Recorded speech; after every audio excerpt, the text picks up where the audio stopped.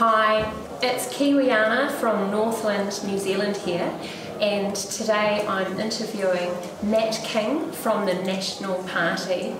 Oh, good one. It's actually a better party. It's a far better party, Democracy NZ. Oh goodness, right, thanks Matt. So Democracy NZ. Yes. And Matt, I've seen you.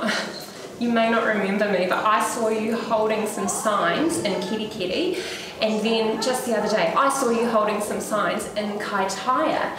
And what I really want to know is, are the signs heavy?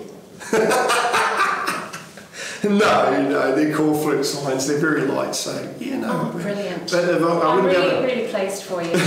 I wouldn't be holding them for an hour a day if they were heavy. Right. Yeah. Okay. Matt, in general, what do you think the main issues that need to be dealt with in New Zealand are? Look, our party's about freedom to choose and our basic human rights, but I think as a country we've gone backwards over the last 6 years. I think that we're very divided as a country. I think that our infrastructure's crumbling.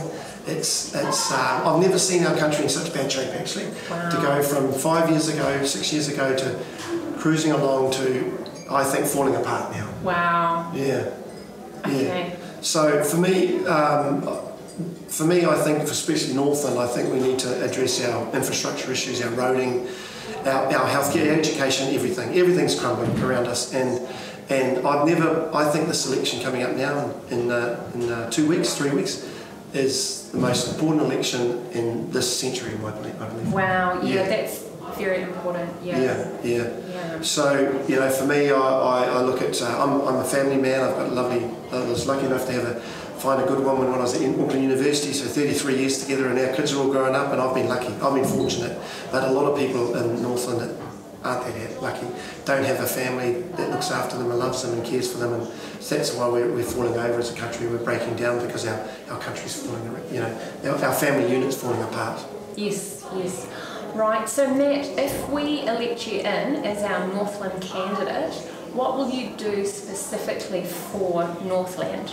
Well, I sort of grew up here all my life, and I see this beautiful region of Northland to be the backwater, and I think that we're not connected with the rest of the country. Our roads are the worst in the country, and I think as a region we're the poor cousins, and I want to fight for our region. I want to go to Wellington. I want to say to the people in the central government, you've got to prioritise Northland and look after us, because we've got so much untapped potential.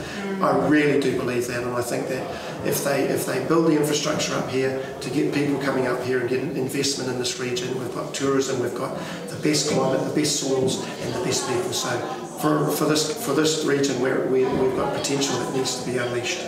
Brilliant. Okay, well, thank you very much for your time today, Matt. We really appreciate it, and all the best. Thank you so much.